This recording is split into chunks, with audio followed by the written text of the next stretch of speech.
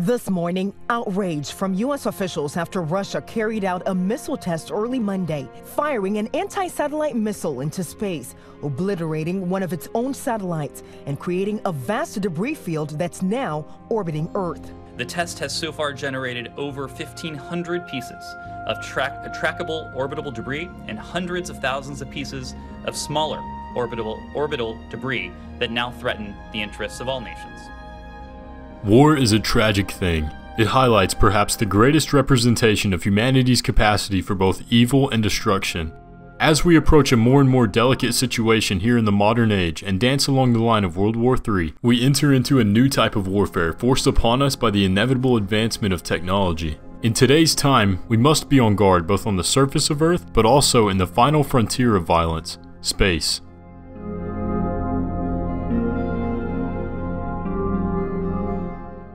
Welcome to my channel, TFC Tech, where we discuss fascinating and relevant topics surrounding science and technology. Today, we're going over the very real threat of warfare and danger from the far reaches of space, and over perhaps the most terrifying and dangerous weapons ever conceived, which now sit in the dark skies above, waiting to rain fire down on Earth. But before we get started, I know about 90% of you watching aren't subscribed, so hit the like button and the subscribe button, and let's get into it. It's October 4th, 1957, and the Soviets are hard at work to launch the first ever artificial satellite, Sputnik 1, to near-Earth orbit, where it would shoot around the globe orbiting Earth every 96 minutes. On paper, the satellite was launched to correspond with the International Geophysical Year, a solar period that the International Council of Scientific Unions declared would be ideal for the launching of artificial satellites to study Earth and the solar system. However, to the United States, the launching of a machine into space that passes over the US 7 times a day and was capable of transmitting radio waves made the story sound a lot less convincing. What further bothered the US is the fact that Sputnik weighed 83 kilograms and raised the dramatic concern that the Soviets now had the capabilities to launch nuclear warheads to the United States mainland. This launch of Sputnik would go on to inspire what would later be known as the space race, and would propel space technology to what we see now. The dramatic achievements in space which occurred in recent weeks should have made clear to us all, as did the Sputnik in 1957, the impact of this adventure on the minds of men everywhere. Since early in my term, our efforts in space have been under review. With the advice of the Vice President, who is Chairman of the National Space Council, we have examined where we are strong and where we are not, where we may succeed and where we may not. Now it is time to take longer strides, time for a great new American enterprise, time for this nation to take a clearly leading role in space achievement, which in many ways may hold the key to our future on Earth. With the explosion of space technology and the rapid deployment of satellites since the Great Space Race, we have become incredibly dependent on the infrastructure floating above our heads. So with that being said, just how reliant on space infrastructure are we? The truth is, we rely on the constellations of satellites for everything, such as the internet, communication, maps, and navigation, and even the weather. While those technologies used to be luxuries, today they represent critical tools for the function of society. And what's worse, they represent perhaps our greatest vulnerability.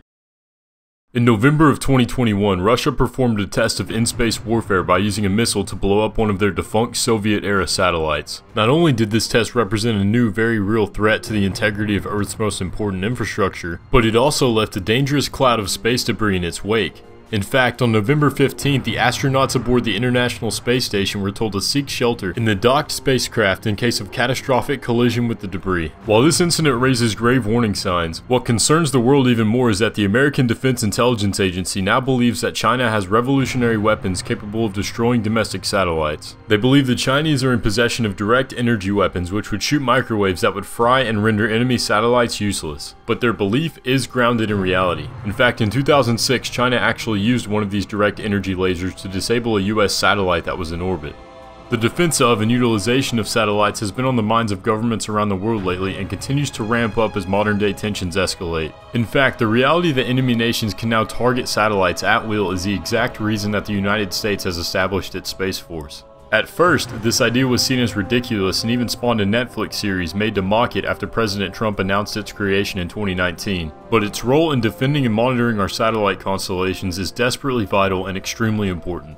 As I said before, satellites represent an immensely important piece of infrastructure that is critical to the function of society. Its importance also extends to the battlefield.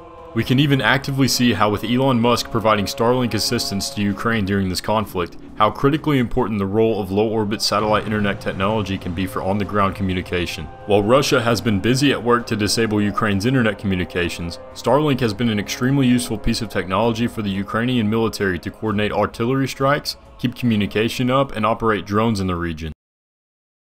So where does this place us now? Well, with tensions rising in Eastern Europe and Russia, as well as continued escalations with the US and China over the sovereignty of Taiwan, the world could very well be plunged into World War III very soon. As terrifying and horrible as that would be for the world as a whole, it would likely be the showcase for a new terrifying weapon being developed by the United States military.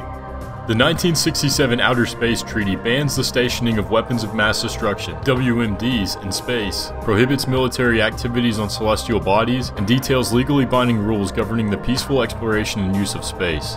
However, as we have repeatedly seen during wartime, war crime treaties are typically not worth the paper they're printed on. While this treaty outlines the prohibition of nuclear weapons in space, there is a workaround that the US has found and has been developing. That weapon is Project Thor.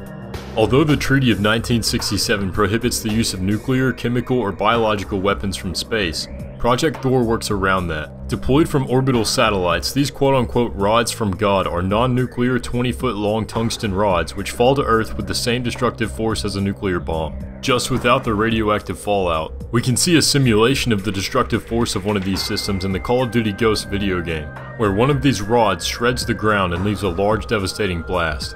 The system works by dropping a super dense tungsten rod from orbit and allowing Earth's gravity to generate the incredible velocity. As the rod hits 10 times the speed of sound, it takes roughly 15 minutes for the rod to make its annihilating impact.